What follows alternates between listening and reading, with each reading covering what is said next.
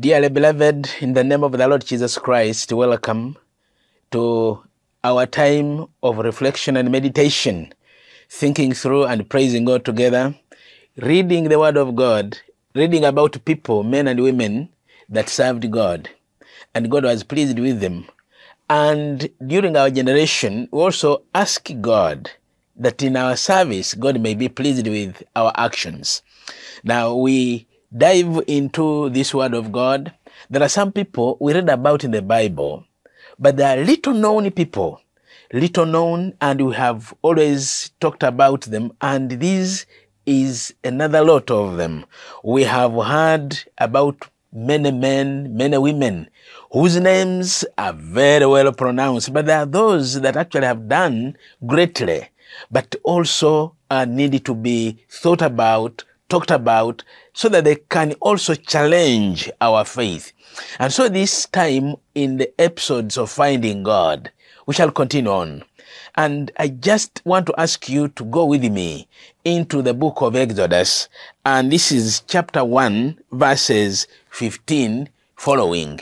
And I'm asking you to share with me in the personalities that have done greatly in the salvation of the people of Israel, and they are actually out there in the periphery, but they did greatly. And these people, I just wanted to share with you about two ladies. And these two ladies were the midwives during the time when Moses was born. And you know the circumstances surrounding the birth of Moses. The people of Israel were in Egypt, were in slavery.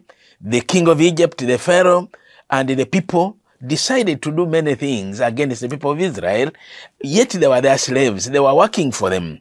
And because of the fear that the people of Israel could expand, grow big in numbers, and they feared for their security, and so they decided to mistreat these people. But the people that stand out in this salvation story also, in addition to the men and women that are mentioned in the salvation story of the Israelites, that these two ladies, they are called midwives. And so in finding God, I thought that actually if we think about them, they can uplift our faith.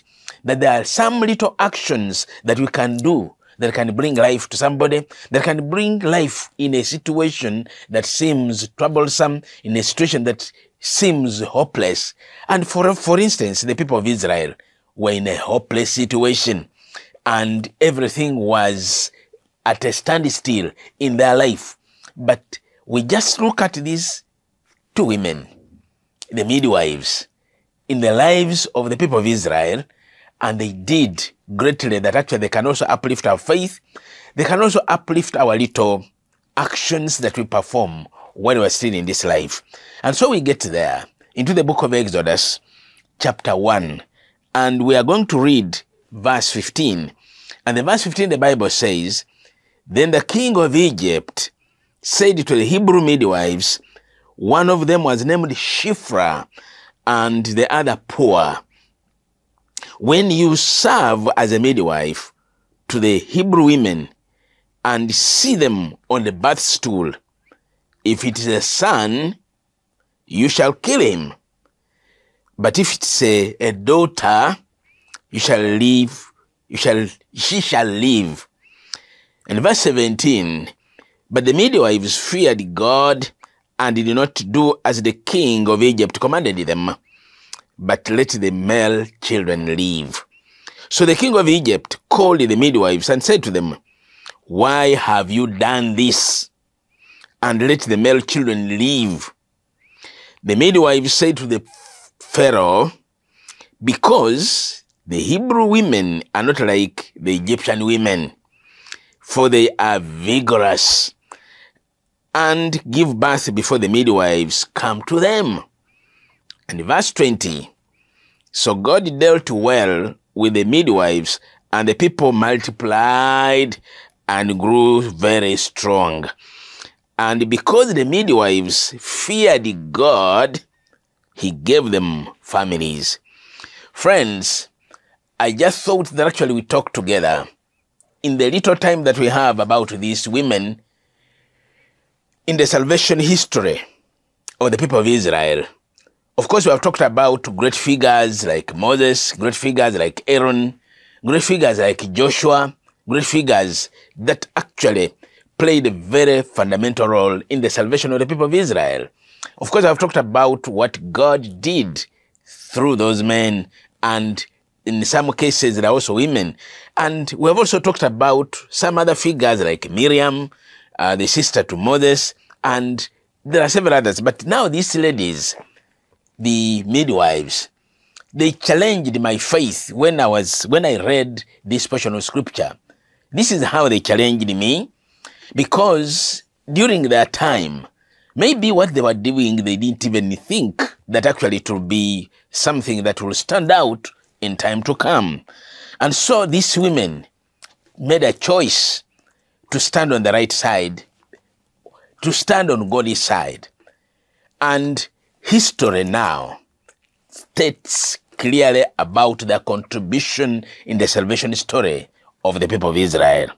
They made a choice, and which choice can you and I can also do the same. During our time, there are some little things that can be done in our professions, in our work, as we go about doing your things here and there. There can be a little thing that you can do that can save a life. And so these women were significant during that time.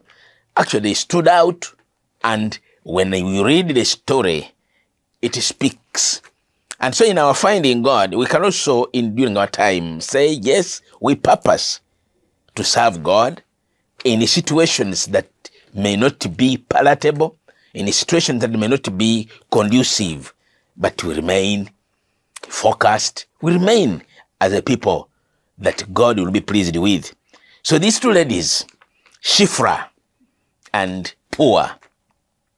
Shiphrah, in their language, when you read about her, the name refers to something that is fair, something's good, nice, fair.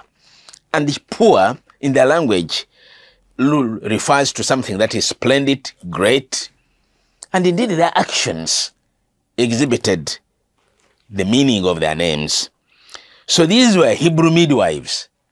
You can imagine the Pharaoh, the king of Egypt, wants to deal cruelly with the people of Israel, the Hebrews, and he uses the very midwives, the very women who serve these very people, who belong to this very tribe. And one thing that actually stands out for them is that they stood to challenge the decision, and they stood their ground to follow their professional ethics. And so they stand to challenge you. They stand to challenge you and me. And in areas of faith in God, these women challenge me, they challenge you. In the area of obedience to God, they stand to challenge you, to challenge me. In times of decision making, sometimes when you are making decisions in difficult times, it becomes very, very challenging. And so Shiphrah and Puah had a decision to make that could bring, maybe they could have done it unknowingly, that actually it would impact their nation greatly. But listen to me, that actually these women challenge us, that there are some tough times that we face, that there are some difficult times that we face, but these women, little did they know that what they were doing would impact their nation, the Hebrew nation. And so there are things that I just desired, because we have people, we have our professions that we serve in. But even when you are not professionally trained, but there's some work that you are doing, God can be using you. God may be using you in that work that you are doing. It can be a manual job. It can be, some people call them odd jobs. But God can be using you wherever you are.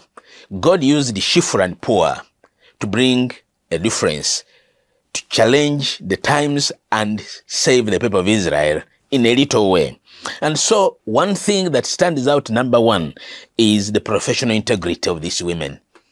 Professional integrity, and actually which is usually compromised very, very much when difficult times strike, when situations become oblique, become not clear. Sometimes someone will say, I will put aside my professional ethics, I will put aside my professional integrity and otherwise. And so these women challenge us, you and I, if you are in any profession, if you are in any work that you are doing, what is it that actually that you are doing that glorifies God? What actually is your, is your obligation in a situation that you may be in? And during our time, there are many things that are happening, and we tend to compromise with the times. We tend to compromise with the situations. But these women did something that actually challenged my faith. And the reason why I am talking about it, because the challenge is real and it can impact your life as well. And remember what St. Paul does mention when he's talking about the work, when we are doing work with our hands. In Colossians chapter 3, verses 23, 24, there's something actually Paul puts to us, to you and me, as we are at work. You never know what God is intending to do. And this is what the Bible says, that whatever you do, work heartily, as for the Lord and not for men, knowing that from the Lord you will receive your inheritance as your reward. Pray the Lord. You will receive as an inheritance your reward. You are serving the Lord Jesus Christ. Praise the Lord. And so Paul puts it very, very clearly in Colossians 3:23 to 24. Work at it heartily. So, my brother, my sister, your work, Shiphrah and Puah knew what they were doing. And so I just want to ask us that in our professions, at our work, professional integrity, professional ethics, and these women stood out. Little did they know that they were impacting something, they were impacting their nation, that even they were making history for themselves, and history speaks well about them. And so as we do something today, consider what history will be speaking about you as you go about with your work, as you go about relating with other people. What will be talked about you? What will history talk about you? Now, point number 2 about these women is actually something that I ask, and you ask yourself as you get out of your house in the morning, and you ask, what is your sense of purpose? What will drive your decisions in everything that you're going to do today, or the moment that you're going to do something? What is your sense of purpose? Shiphrah and Puah had this in mind when they were dealing with the situation, the sense of purpose. One, they feared God, and because they feared God, in verse 17, listen to me, my brother, my sister, because they feared God, in verse 17 of chapter 1, verse 17, that's Exodus, the portion of scripture that we're reading, is that, but the midwives feared God and did not do as the king of Egypt commanded them, but they let the male children live. And so in verse 20, so God dealt, verse 20, God dealt well with them. God dealt well with them, and the people multiplied and grew. And verse 21, that because they feared God, he gave them their own families. Pray the Lord. And so we pray that actually, by the work that we do, by the fear of God that we exhibit, God will multiply us. We receive blessings. You will receive blessings. And that actually in every activity, as you work heartily, as you exhibit, commitment, integrity, discipline, obedience to what God is saying, these women benefited. Least did they know that actually they were doing something that will bring them blessings for their families. And I've said it before, I say it again. There could be something little that you are doing. It impacts you as a person, but also the members of your family. So I address young men, I address fathers, I address mothers, I address bosses, I address servants, whoever they are. That the little that you can be doing, God extends his blessing to other people. Shiphrah and Puah did something and God expanded them. And the Bible says in verse 21 that actually God gave them their own families.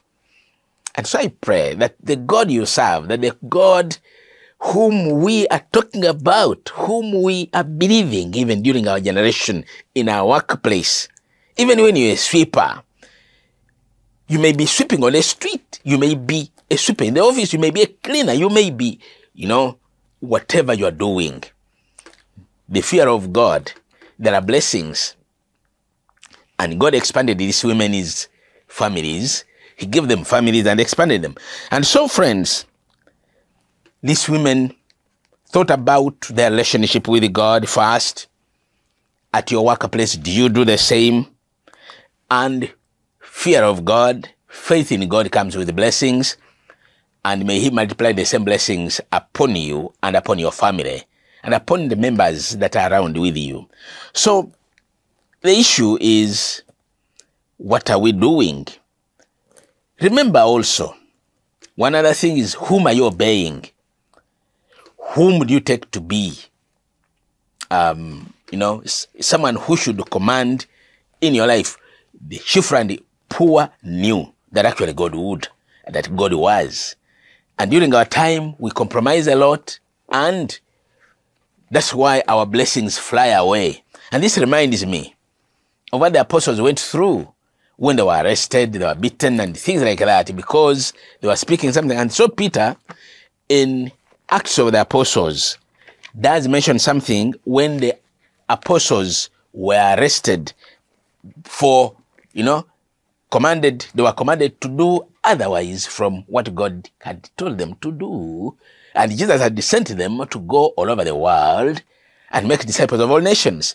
But there were obstacles along the way. But this is what Peter said in Acts of the Apostles, chapter 5, verse 29. And the Bible says, Acts of the Apostles 5:29, they said, Peter facing the authorities, said, but Peter and the other apostles answered, we must obey God rather than men. The God of our fathers raised Jesus, whom you killed by hanging him on a tree. Now, the point that Peter makes here is, we must obey God and not men. Shiphrah and Puah had the king of Egypt mentioned to them. He was their boss. But listen to me. They said we shall listen to God. And so, this is the response. There are situations that can come and press and force you into doing wrong. But Shiphrah and Puah have a lesson for you. Shiphrah and Puah have something to live with you in finding God. And of course, we get squeezed sometimes so much, but this is what God is saying to us. So Shiphrah and Puah respected life because they feared God. Now, is there any fear of God today in our generation? Now, finally, these ladies, actually, they challenged me immensely. I learned from them personally also never to lose sight of one's calling and purpose. These women were nurses, these women were midwives in a medical profession, but they never lost sight of their calling. Even when the authority was telling otherwise, but they never lost their calling. Now, many times, of course, actually, the medics have what they call Hippocratic oath, the oath that they swear of preserving life. And these women stuck to, I don't know whether it was there by then, but these women in their medical profession remained with purpose in their life. So never lose sight why you are you and why you are in that place. Never lose sight that God has positioned you in that place, in that position. God has put you there for a reason. Yes, you know what to do. Yes, you know when you can do it. Yes, you may know how to do it. But the question now is, about purpose that made you be there. So remember, my brother, my sister, that in everything that we do, in everywhere that we shall be, I am challenged, I'm a clergyman, but then there are also those that are in various positions, wherever you are, whatever work that you are doing, serving people, serving the public. Let us consider this, the position that we are in, the offices that we are occupying, or the work that we are doing. Someone may say that actually I don't have the work, but God has positioned you, at least you are you in your family. It can be the position as firstborn, secondborn, or lastborn, or middleborn. That's your position as well. Praise the Lord. And how are you using that position to bring glory to God? And so this is something that actually God is watching over us. God is watching over you. God is watching over me and the work that we do as we get out of our houses in the morning. Praise the Lord that actually God gives us life as we get out there. So remember that there is a blessing in obeying God. These women, Shiphrah and Puah, obeyed God, and God multiplied them, gave them families. Other versions of the Bible said that he opened their wombs and they had children. Now, let's get out there and do something good. Do something good for somebody. And God calling Abraham in Genesis chapter 12, verses 1 to 3, he says, through you, all the nations of the earth shall be blessed. All the nations, all the peoples. So may your work that you do, that you extend, bless another person. Now, Shiphrah and Puah did that. Hebrew women gave birth, and boys were born. And among the boys that were born, the Savior, Moses, comes. And listen to me, you may be doing something small today, something little today. You may think that actually you're doing something of less impact. God knows where it will lead his people, where it will lead his church, where it will lead your family, where it will lead your nation. And so serve God, and there's obedience. There is a blessing in obedience. Their homes were opened. They were able to have children. They built their own families. God released his favor upon them. Now, my brethren, that when you are doing work, may God use you. I have been challenged by Shiphrah and Puah. They have taught me immensely at whatever little work that I'm working to remember that it will impact somebody, that it will impact a situation, that this women's actions impacted the situation in which they were. The Israelites eventually, because of growing in numbers and God blessing them, the Savior comes through the same situations. Even when we shall look at it again, another person that impacts our life, and that God, who positioned Shiphrah and Puah, positions you, that through you, your nation, through you, your family, through you, another person of the Moses type, the baby boys, and here he actually is talking about baby boys. Let us take care of the baby boys. That's another very important, critical point. Yes, we might have, the emancipation that has taken place for the girl child. But listen, we shall have another time and talk about the boy child in these episodes of Finding God. Leaving the boys live, be alive, because there is something that they can play. So parents, mothers, fathers, let the little boys, let the boys also live. So this is something that has left a mark on me, and I pray that it leaves a mark on you in the work that you do. That as you position yourself like Shiphrah and Puah, that God will be in that position, whether position at work, position in office, wherever it is, position wherever you are, but also position in your family. You are number one, you are number two. That's your position, and wherever you are, may God use you. May God use me. May God's favor rest upon me. May God's favor rest upon you. And so that like Puah and Shiphrah, an impact will be created. It may not be seen now. Like these women, whatever they were doing might not have been seen at that moment. And the Hebrew nation never knew what God was working through these women.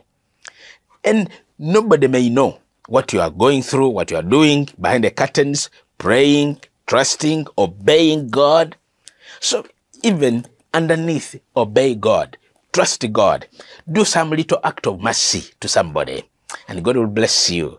God will watch over you.